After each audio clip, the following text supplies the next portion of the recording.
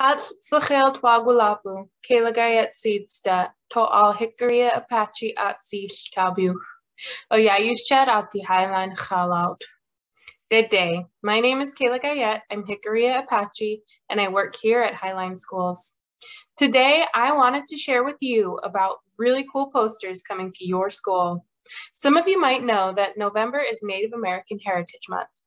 During Native American Heritage Month, we like to celebrate Native American culture, history, and people.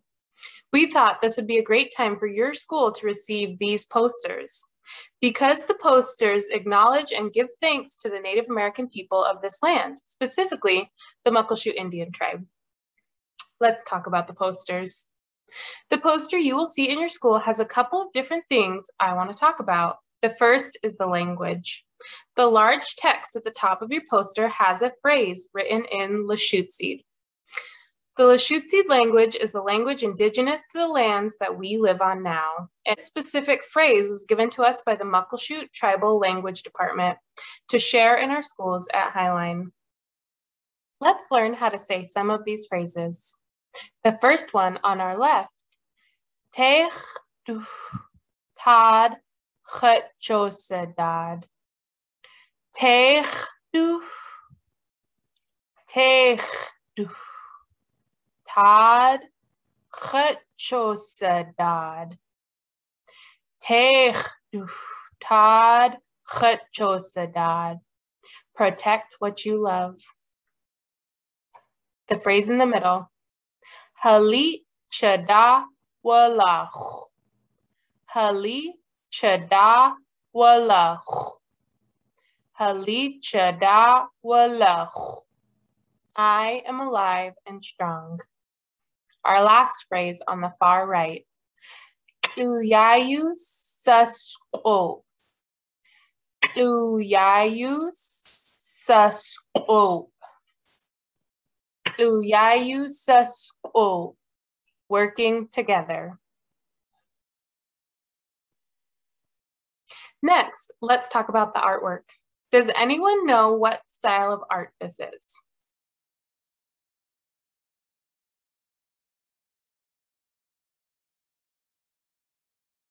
If you guessed Coast Salish, you would be right. Some of us have seen a similar art style called formline.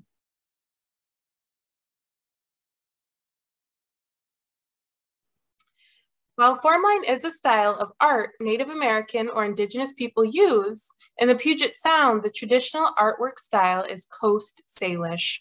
We can tell this is Coast Salish art because it uses these three shapes: circles, trigons, and crescents.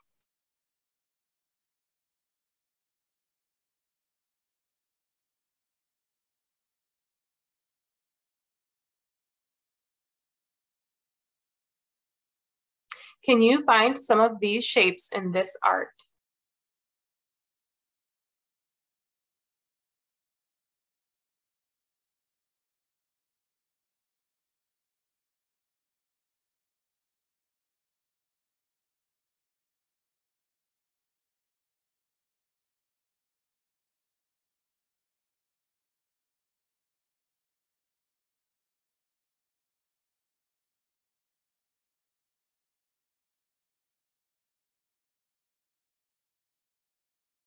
This artwork was created by Donnie Stevenson, who is a Muckleshoot Tribal member and vice chair of the Muckleshoot Tribal Council, which means he is a part of making a lot of big decisions for the Muckleshoot people.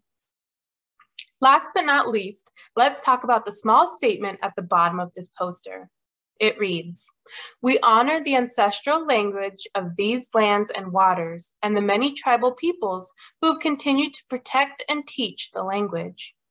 We honor the Muckleshoot Indian tribe for continuing to partner with Highline Public Schools, which is located within Muckleshoot's usual and accustomed territories."